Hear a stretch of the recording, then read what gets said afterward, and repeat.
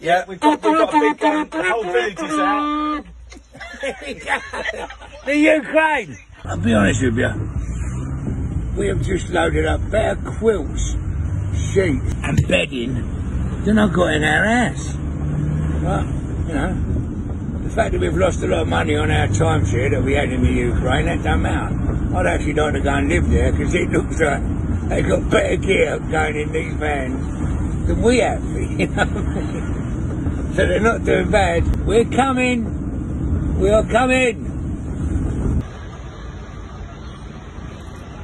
Well, we're in Leipzig, Germany. We're about 500 miles away from home.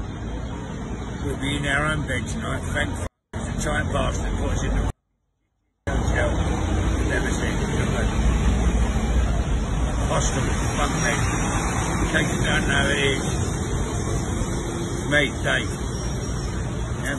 That's as childish as ever for England. Right, that's the body armour you have to wear, this stuff here. And this one here, it's got 4 holes in it. 1, 2, 3, 4. And although it saved the geezer's life, it actually shattered all 12 of his ribs. And I have to wear one of these, one on the back, one on the front, one on the shoulders.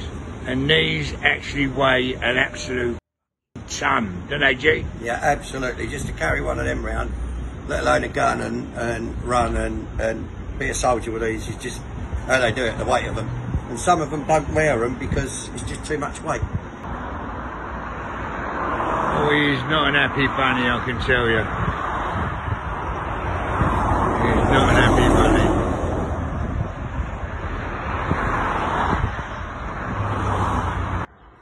Well, we got away with that accident. The accident, I'll start from there. The accident was a Brinks security van that just veered across the motorway, and his mirror banged our window. And because it's a Group 4 security van, he couldn't go until the police were called. So we're sitting on the side of the motorway for ages. While we're sitting on the side of the motorway, one of the artists came past and gave us another ding, right, with his wind mirror, which is really the day up, right? So we ended up getting down to the Ukraine border. We've unloaded. Unloading the first van at the moment. Love that t-shirt. And it's the hub. This is where volunteers all work. That's into crates so that they can then put it onto the lorries.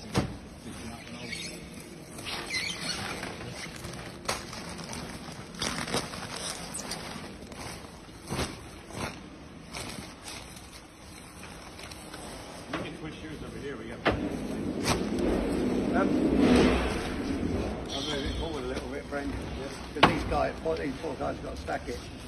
Guys, is that where you're staying over there in them tents? Yeah. Is that where you live? Yeah. So don't show them where these guys are living. I did video it earlier, but I will go and show where they have a little sleep. So this is where they live. The people that volunteer. Absolute heroes. Look at that. They've got food and some bits. Somewhere for them to have a shower. But that's about it. Other than that, they're living in a warehouse. And working every day, all day. Voluntary. Absolute legends. We'll just go back to where we were working.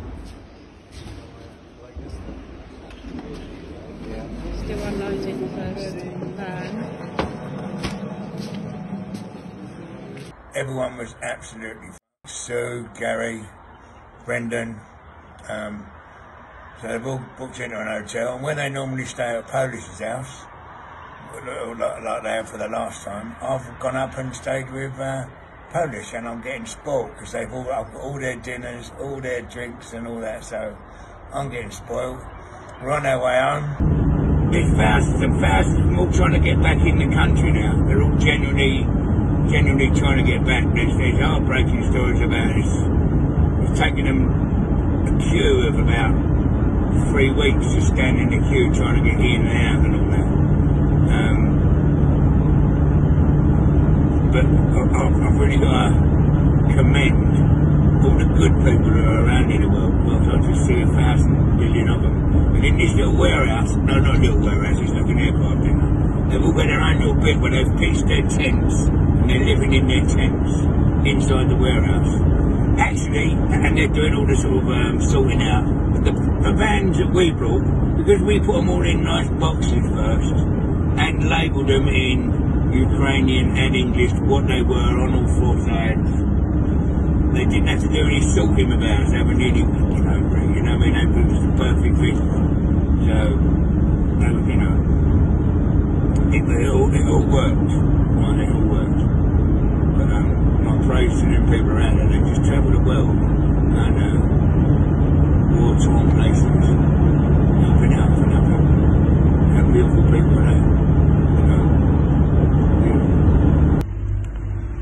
Well, we're now on the last leg, right? We're on the last leg, so we're in the line for freight, which is all the lorries. Look at that down there. That takes f***ing hours.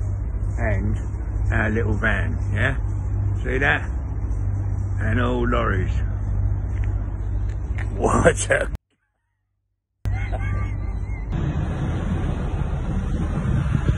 We're on the move. Oh, I forgive you. Right. You're entitled to one mistake in 2,500 miles. You're entitled to one mistake. Right, what's happening now is we're going to give the van back. And what they do is they've got a little bit of cardboard and they've got an hole in it about the size of a 2p. And they come out and they look at all the chips and little dents or anything like that. And if it all fits in this hole that they've got on a bit of cardboard. Got it? Yeah, then you don't have to pay for it. So we're going to go and get him to come out with the bit of cardboard and put it up against that. Just for the giggle of it, and I'm going to film it. That should be funny for us. See you in a minute. You've got the little circle thing, have you? That's that. Yeah. Just, I've got a little scratch. Might be bigger than that.